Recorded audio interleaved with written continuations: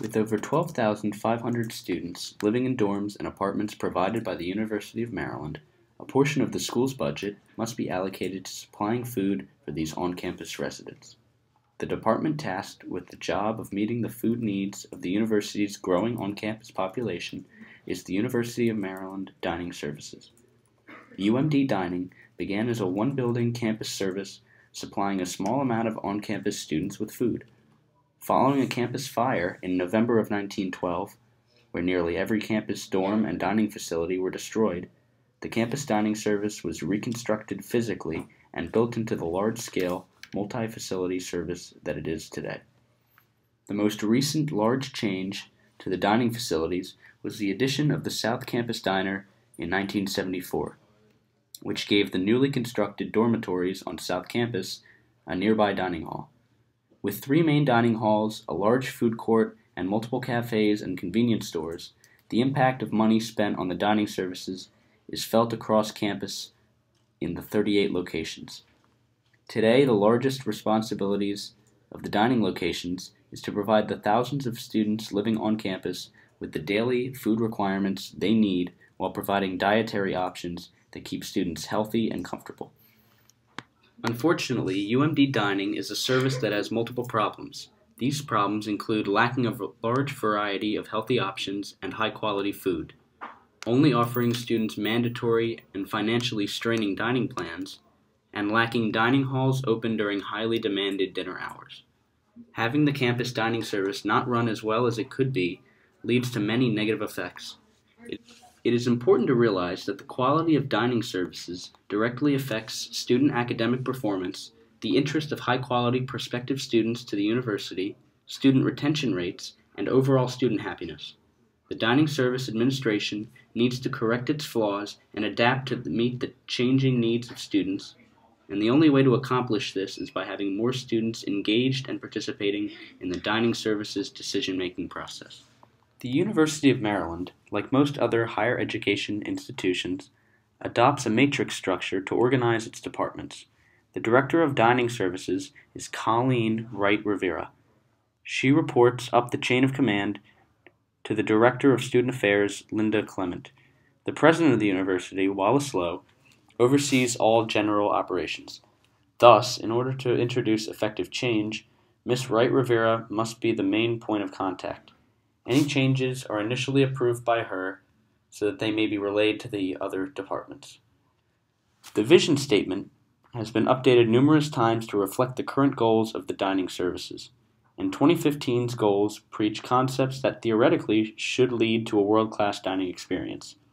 While the vision goals strive to provide excellence in all we do, the current quality standards show that this version is not being accomplished.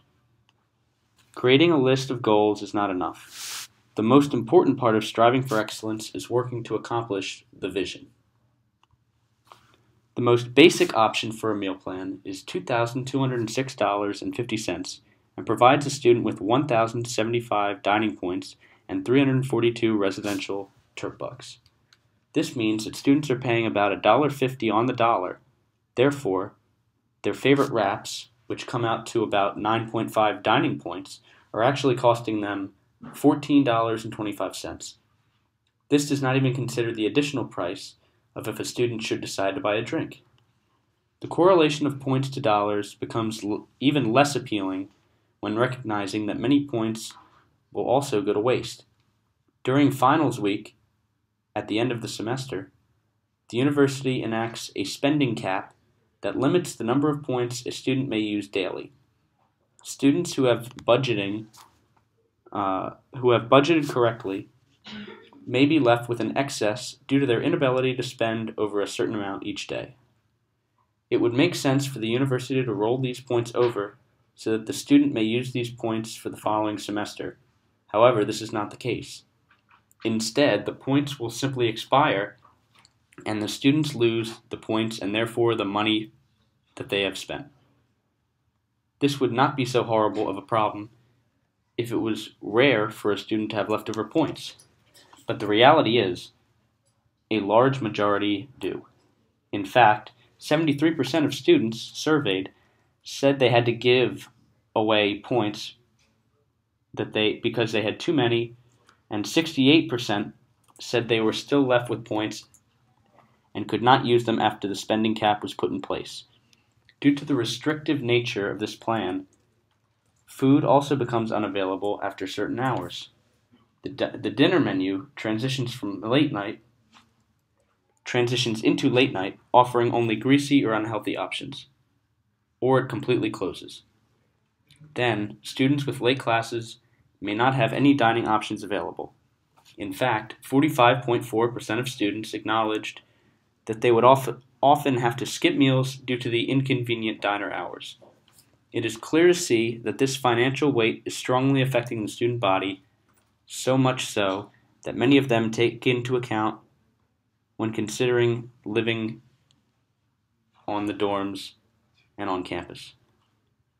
When polled, over 68% of students agreed that the mandatory meal plan was the biggest factor in determining whether or not they would move off campus and seek independent housing, so that they would not have to purchase the meal plan and could instead select their own dining options. This statistic should not come as a surprise when considering the overall satisfaction rating of the diner, where 86.36% of students identified that they were very dissatisfied with the campus dining options. The remaining percentage of students indicated that they were only somewhat satisfied and would still appreciate reform. Students who were surveyed contributed their dissatisfaction to the price, saying that it was not only unreasonable from the point to dollar value, but even more difficult to be satisfied when considering the poor lack of offerings. 90% indicated that they ate the same item daily due to lack of healthy or appealing variety. A surprising finding is that the dining halls do not have a problem with budget numbers from the university. Instead, they have internal administrative decision-making problems. Multiple sources confirm that over the last 3 years, the dining halls have brought in total revenues over $145 million.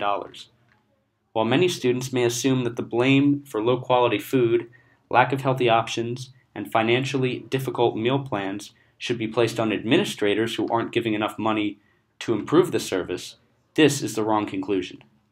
Campus dining services are making a steady profit and choosing to hold this money for other purposes instead of investing this money into improving the current quality levels or lowering the current prices. Furthermore, the university has suggested that the point system offers an opportunity for students to learn about budgeting, finding ways to use their points efficiently throughout the semester. However, this does not account for the students who are left with an overwhelming number of points that the university will then put a cap on. Students are then paying exaggerated prices for points that they don't even use.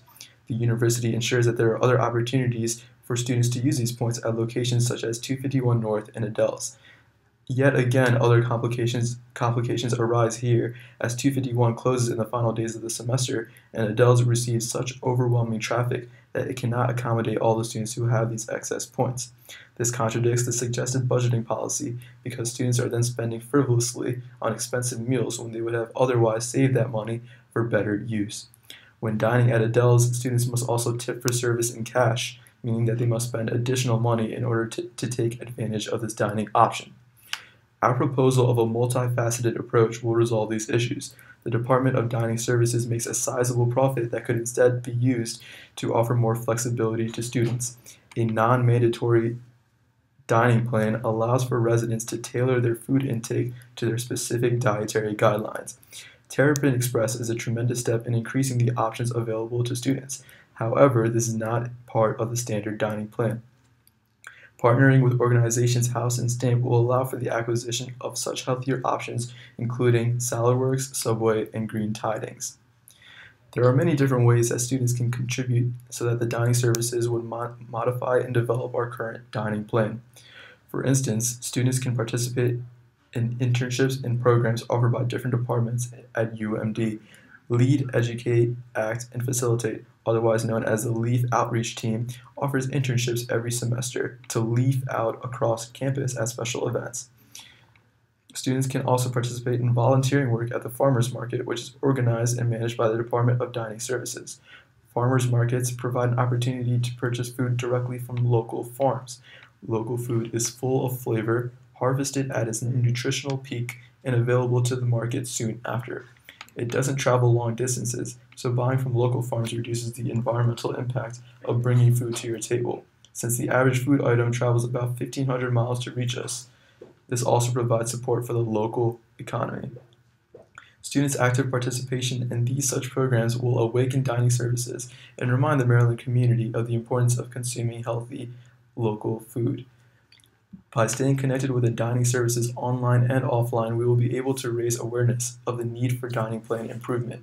One of the more influential student entities at the University of Maryland, the Student Government Association, serves as the representative body for all undergraduate students. The SGA formulates resolutions to address student concerns, assist student groups, and advocate through the appropriate university, local, and national government channels. Students can become members of the SGA, speak for student identity, and pinpoint the ineffectiveness of our current dining plan. The University of Maryland currently boasts about offering green dining. However, by adopting a non-mandatory and more flexible dining plan, it can actually represent the cause. High quality and healthy options available at these other locations will help alleviate the obesity epidemic while supporting local groups. Improving the UMD dining plan will not only better the lives of students, but campus as a whole.